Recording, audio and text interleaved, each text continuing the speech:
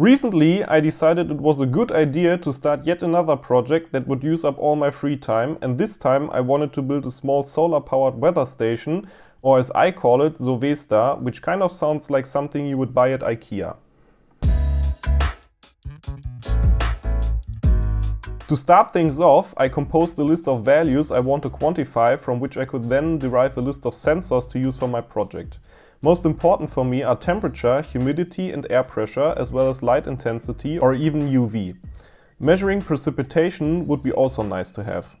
Wind speed and direction should be supported, but I'm not very keen on those yet. Another cool thing would be lightning detection and storm distance. Therefore, I selected the BME280 temperature, humidity and pressure sensor, the BH1730 ambient light sensor, the Hydrion RG15 optical rain gauge, and the AS3935 Franklin lightning sensor. I also want to support the SHT31 temperature and humidity sensor, the SCD40 CO2 temperature and humidity sensor, as well as these generic RJ11 tipping bucket wind speed and wind direction sensors. As for the solar panel, I'm reusing this 3W 5V one from another project. Next, I designed a circuit and PCB using KiCad. Since the weather station is going to be solar powered, I decided to use the BQ24074 lithium battery charger and power path management IC in conjunction with an 8650 lithium cell and holder. To measure the battery voltage, I'm using a simple voltage divider. To be able to read all sensor values, process them and send them to my home automation, I decided to use an ESP32 C3 Mini 1, which has one of the newer RISC-V processor cores and natively supports USB without any extra components. Therefore, I only added a USB-C connector for programming. I also included all previously mentioned sensors and added some extra ESD protection, since the device will be located outside 24/7. While designing the PCB, I decided it would be beneficial to make all the sensors detachable and allow the supplied voltage to be selectable. At this stage, I also decided how the PCB would be mounted in the yet-to-be designed housing. This influenced the placement of the sensors, ensuring that temperature sensors were positioned as low as possible to minimize heat buildup, affecting their readings. Consequently, the microcontroller and charging circuit were placed in the top section, which not only helps with thermal management, but also improves Wi-Fi reception. Then I sent the design files to today's sponsor, JLC PCB, and just a few days later, my manufactured and assembled PCBs arrived. This project wouldn't be possible without JLC PCB, the go-to manufacturer for high-quality and affordable PCBs. With over 15 years of experience, they offer 5 PCBs for just $2, fast 24-hour production and even assembly services to make bringing your designs to life easier than ever. Check out jlcpcb.com and order yours today. Next, I had to solder some components which I deliberately did not let JLC PCB assemble, since I had leftovers from other projects. After that, I started to work on the software. This time I wanted to try something different and use ESPHome. It not only integrates seamlessly with Home Assistant, but you only have to write a simple YAML file for each device. This gets converted to code and flashed onto the device, which makes managing multiple devices very easy. This would spare me from writing a lot of code, so I thought, but then I found out that the BH1730 ambient light sensor was not supported yet. So I had to write a new component, which was actually not that hard. I could orient myself on the already existing BH1750 component and had to write around 275 lines of code to get it working.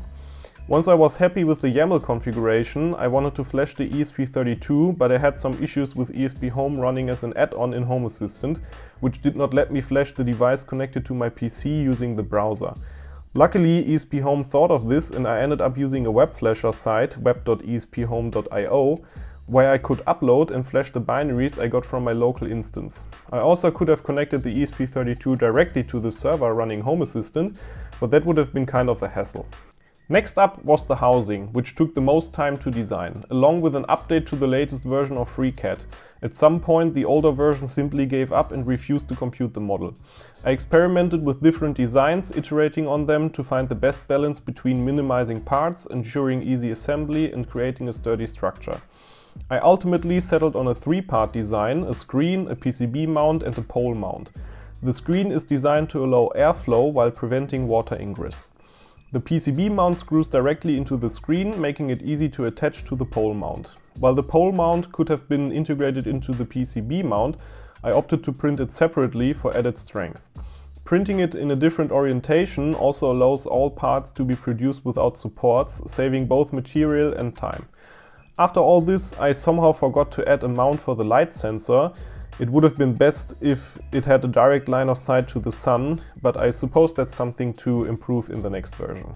To give you an idea of how much effort went into refining the design, here are all 4 iterations of the pole mount. The final version is not only sturdier than the third, but also reduces filament usage from 10.4 grams to 9.7 grams. For all parts I used ASA filament. Before bringing it all together and mounting the weather station, I decided to coat the PCB with a layer of conformal coating to protect it from any water ingress.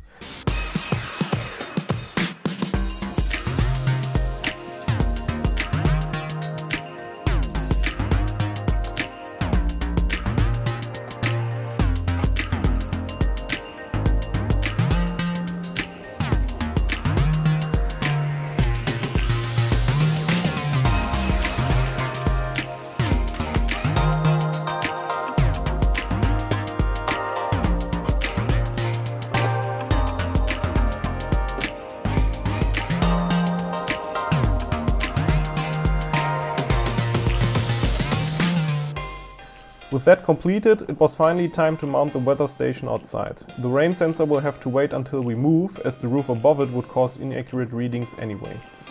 Now, only time will tell how well the weather station will perform. I hope you enjoyed the video.